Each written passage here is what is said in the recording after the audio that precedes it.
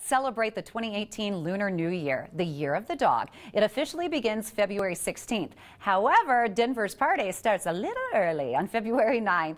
And here with more about this spectacular party, I'm really excited to introduce you to Executive Director of the Nathan YIP Foundation, Tarika Selfkin, and also with us, Chinese calligrapher Harbor Chang. Good to have you both on the show. Thanks for having us. Thank you for being here. So, Thank you. How do you say Happy New Year in Chinese? Happy New Year in Chinese is 恭喜发财. Yeah, that's it. Exactly. 恭喜发财. 恭喜发财. And Yeah. it's wishing you prosperity in the new year. Nice. Okay, I'm going to have to remember that. And why do you think the Chinese New Year is so important?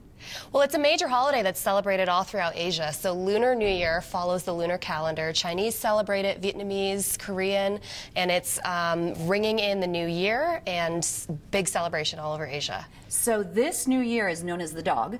What does that represent? This is the year of the dog. So under the lunar calendar, there are 12 signs. The dog is the 11th sign of the lunar calendar.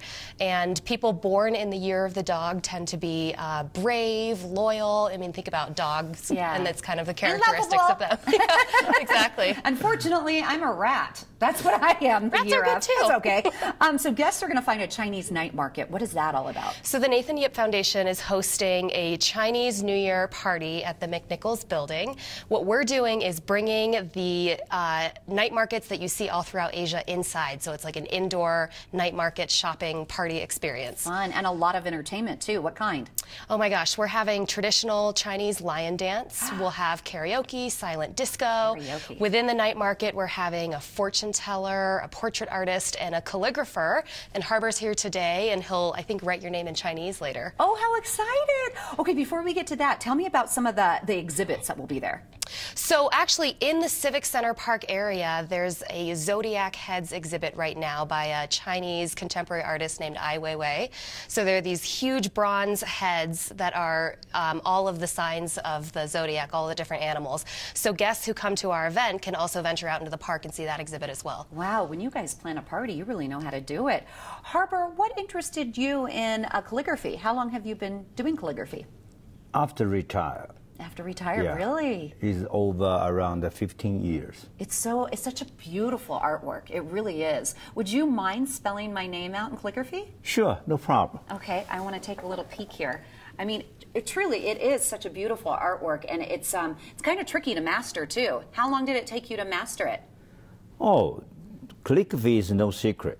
Only thing is practice. If you practice 24 hours every day, maybe take 10 years. If you practice 1 hour, maybe take it 20 to 30 years. Well, you're a smart learner then, aren't you, huh?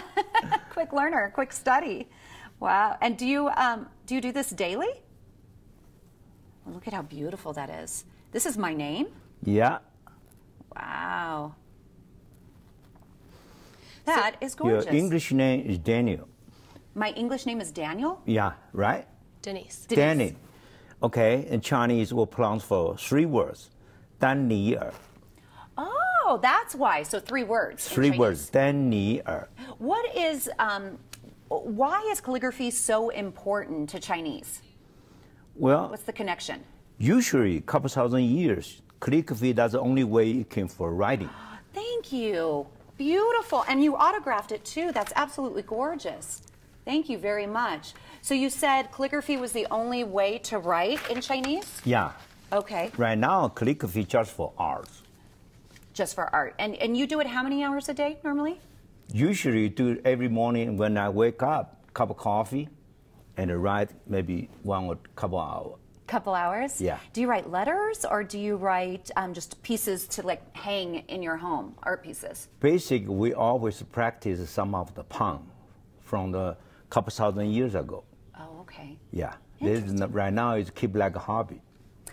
Very nice, like a hobby. Well, you're very good at it, and thank you for doing that for me. I really appreciate it. I'm going to hang that in my home, frame it. It's absolutely gorgeous. How is the New Year typically celebrated in China? In China, it's one of the major holidays, so everybody leaves the city and they go back home and they celebrate and eat with their family like we do here with our major holidays. They'll go out shopping and eating in the night markets, which is why we're bringing the night market aspect into our Chinese New Year event as well. Fun. Tell me quickly about the Nathan Yip Foundation. So we're a nonprofit organization that's based here in Colorado. We've done a lot of work in China China, and just in the past 2 years have branched out into our backyard here in Colorado, partnering with rural schools to bring them much needed resources and tools that they often can't afford. If somebody wants to volunteer or get involved with the Nathan Yip Foundation, can they do that? Yes, and our website's the best way to get in touch with us. It's nathanyipfoundation.org. Okay. We also have a Facebook page. We're on Instagram. We're on Twitter. Oh, cool. I'm going to follow you a little bit later.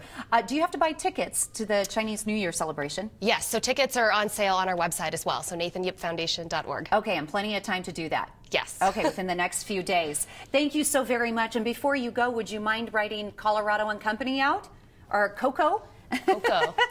All right, you can celebrate the Chinese New Year Friday, February 9th at 6 p.m. to 11 p.m. at the MCNICHOLS Civic Center building. Enjoy spectacular performances, Chinese night market, and interactive entertainment. It's going to be so much fun, including karaoke and also silent disco. Woo! Tickets are available online. Nathan Yip, that's YIP Foundation.org. All proceeds help the organization continue to provide educational support and educational funding for the most overlooked children in rural communities throughout Colorado and China.